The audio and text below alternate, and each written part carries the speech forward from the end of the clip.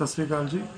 मैं doctor Avinash Singh Chauhan globe multi speciality hospital में हड्डियां ਅਤੇ ਜੋੜਾਂ ਦੇ ਰੋਗਾਂ ਦਾ ਮਾਹਿਰ।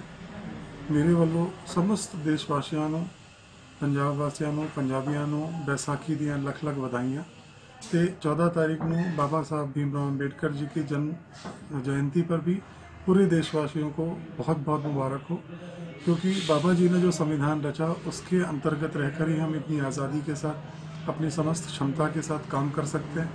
और उस काम के बदले में हमें जो भी मिल रहा है आज, वो बाबा जी की देन है। ये संविधान के कर्ता, उन्होंने जो हमें दिया है आज़ादी का सही मूल्य।